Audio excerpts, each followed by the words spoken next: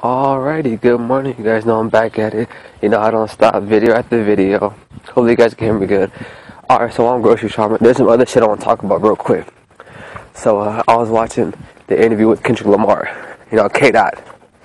If y'all know who he is, then y'all better get some knowledge. So he was in this interview for this magazine or whatever. And they were talking to him about like his ideas on the rap game, and like people are talking about lyrics that they don't really mean, and like people being disrespectful to women.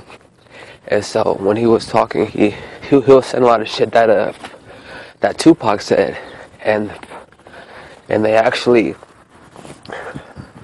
let him watch a video of Tupac. And while he was watching the video of Tupac in the interview, he actually was like saying that Tupac was saying a lot of shit that he was saying. So as good as Tupac is, Tupac been saying the same shit about these rappers don't mean what they say, and that they shouldn't be disrespectful to women.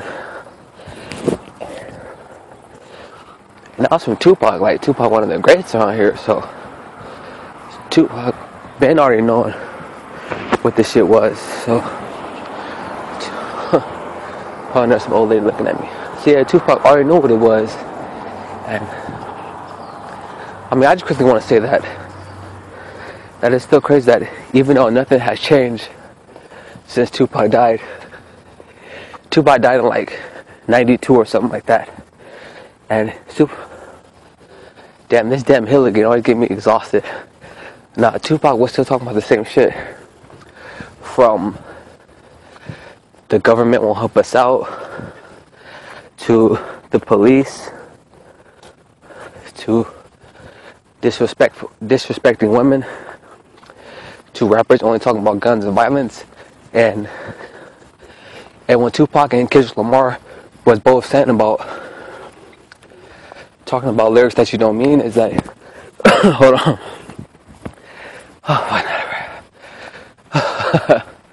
Alright, what they were saying is like rappers talk about shooting and killing, but what they don't talk about is what happens after that. Like jail and regret and all those and everything else that comes after that.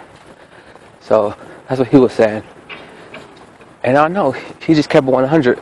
So Tupac and Kendrick Lamar was just still keeping it 100 in his interviews.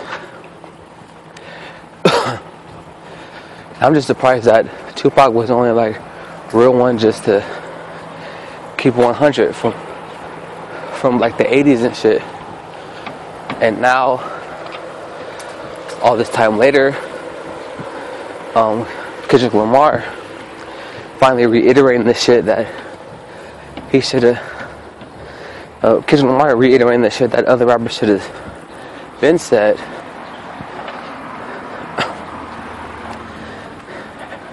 And I feel like Kendrick Lamar, J. Cole, and Drake, those three rappers that can possibly save the culture. I mean, just if we're keeping it 100, I feel like they can save the culture. So I know this is kind of a little bit rambling, but y'all know how I get down on this phone video shit. Well, that's pretty much all I want to say. I'll see y'all tomorrow. Hey, what's up? Good morning, you guys. Oh no, hold on, this is the wrong thing.